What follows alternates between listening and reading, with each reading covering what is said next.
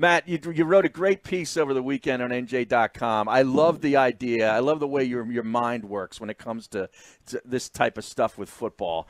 Andrew Luck up and retires out of nowhere, or at least we thought it was out of nowhere. I guess if you're around the Colts, they're not necessarily super shocked, but you said, hey, what a great spot this could be for Eli Manning to land, to finish out his career on a team that actually has a chance to get to a Super Bowl in this season or the next season, as opposed to the Giants, where he's eventually going to lose his job to Daniel Jones, who's the first-round pick, number 6 overall. He's looking great in the preseason. And the minute Eli does something bad, people are going to start booing him and calling for the next guy. So this would be a great idea. I love it. Yeah, Harry, I don't think that it will happen, but the three of us lived this back in 2016 when the Eagles traded Sam Bradford to the Minnesota Vikings 7 days before the season opener. Yeah. And listen, you watch Daniel Jones in practice, and he looks pro-ready. And you read the reports from Arizona and Washington, and you get the sense, based on what we saw in the preseason games, that Jones is the most pro-ready of any of these quarterbacks, right? So if the goal here is to win football games, and that's all that matters, and if John Mara, the Giants owner, cares about giving Eli Manning a proper send-off to his career, I don't know that there's a better situation right now than pairing him behind one of the game's best offensive lines with Frank Reich as the head coach, a team that won Super Bowls with his brother at the helm, with a roster that is built to win right here, right now. And the Giants, if you would trade Eli Manning to the Colts or anywhere else, you clear the path for Daniel Jones to start week 1. You eliminate the distraction of when will Eli Manning be benched, when will Daniel Jones start, and everybody moves on, and the season rolls on with Daniel Jones here. I don't think that's how it plays out, guys. I think that everything is going to hinge on the first 2 weeks of the season. If the Giants are competitive against the Cowboys and beat the Bills, then Eli's going to play week 3 against Tampa Bay, and until the Giants are out of playoff contention, maybe even longer. But if he struggles, if the Giants are 0-2 and it's ugly and you lose to Buffalo at home, I think there's a good chance Daniel Jones is the week 3 starter in Tampa Bay. Wow. Yeah, that's earlier than what we thought. We thought it was going to take until Arizona. What about the no-trade clause, though? Let's start there. Have you heard anything at all? And I know that he publicly wouldn't come out in front of a microphone or camera, Matt, at least at this point of the season, and say, yeah, I'm open to being traded. But have you heard anything at all in the back channels that would even indicate that a no-trade clause would not be a problem? Yeah, Eytan, you look at this, and of course the no trade is there. But my thought, if you're the Giants and you are ready, and you're head coach Pat Shurmur, and you're ready to turn the fortunes of your career and your franchise over to Daniel Jones, and you approach Eli and you say, listen, you might be replaced within 2 weeks. Or here's the scenario of going to a team that's ready to win a Super Bowl now. I don't know that Manning would sign up for 2 weeks and then the indignity of being benched just like he was here a couple of seasons ago. And it really angered the fan base and it really turned the franchise on its ear in a way that I don't know that ownership has really fully recovered from. So that's a conversation that would obviously have to occur.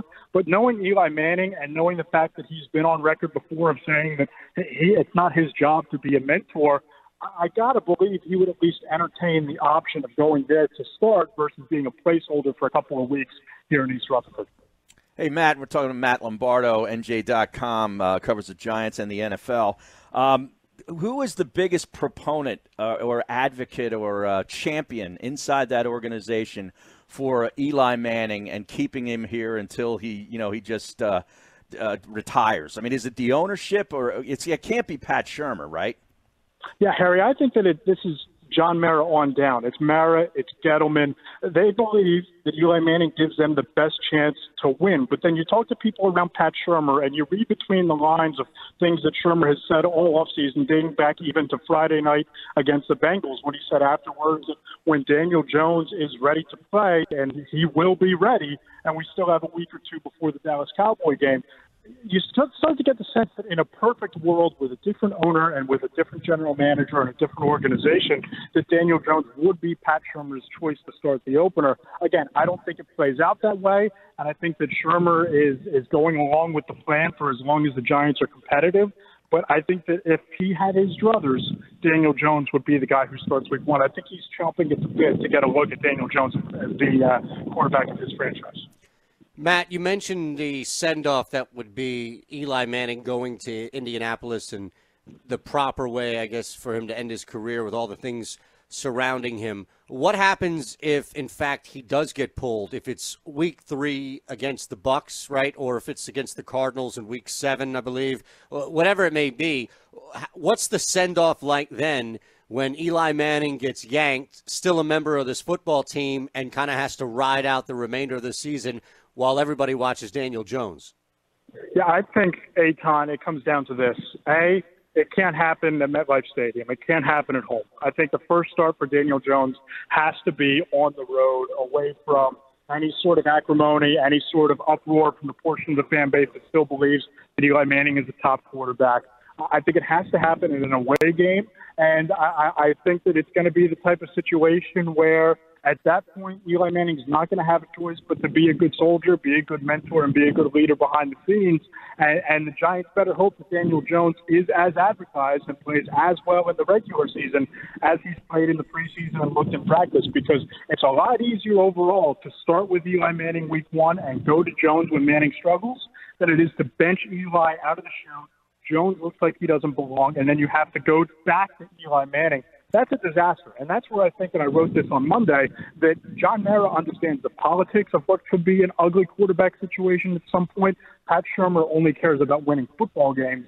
And I don't know that there is a disconnect between the two, but if there is, that would be, in my opinion, reading between the lines, where that disconnect might be. All right, last one for Matt Lombardo, NJ.com. And also, he's also a gentleman golfer, too, but we'll tell you more about that next week. Well, hold on. I've got a text weekly about somebody getting a putter back. Maybe we should throw a golf-related text out at Matt before he gets out of here. Oh, yeah? Yeah. Okay. Why don't you ask your question? Okay, I just got one real quick one on the Giants in general. Forget about the quarterback situation. Truly, as you've been watching them all through camps and preseason, what kind of season do you think they're going to have? Yeah, Harry, this is going to come down to the Giants' defense and especially the middle of the defense. Teams are going to be able to exploit the Giants' inside linebackers, Alec Ogletree, who was their lowest-graded defender last year, terrible in coverage even though he had 5 interceptions.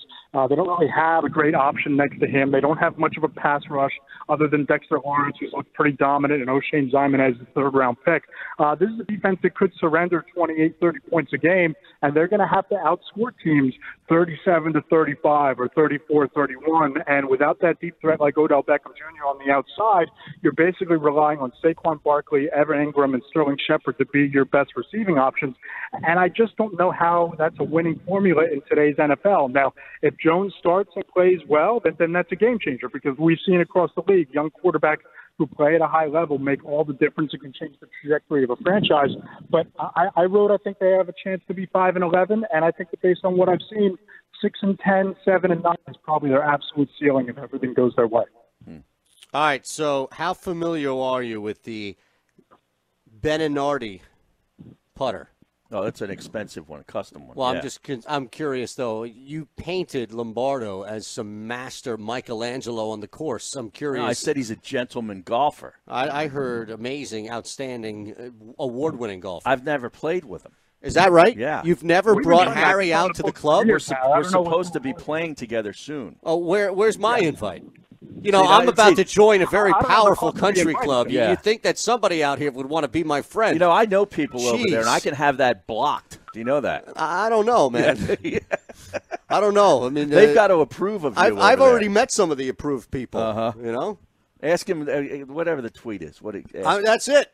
Oh, yeah? This guy says, off topic, after sending in my Beninardi putter for restoration back in June, I finally get it back this week for some cool fall golf. And I wonder, A, what putter are you currently using, Lombo? And B, will either or both Harry and I get a chance to see you use it?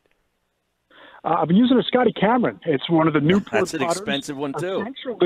Essentially Tiger Woods' putter. I found it used at a Golf Galaxy for about $120, and it's made all the difference in my game. I went from putting 36, 37 times to now I'm down to about 29 on a good day. So anytime you guys want to go out, I just need an invite. I have a country club to invite you guys to, like Harry over there. I'll bring the cigars if that helps. Wait. So you're not even at a club, and No. you're not even inviting Harry to the municipal course you go whack balls around at?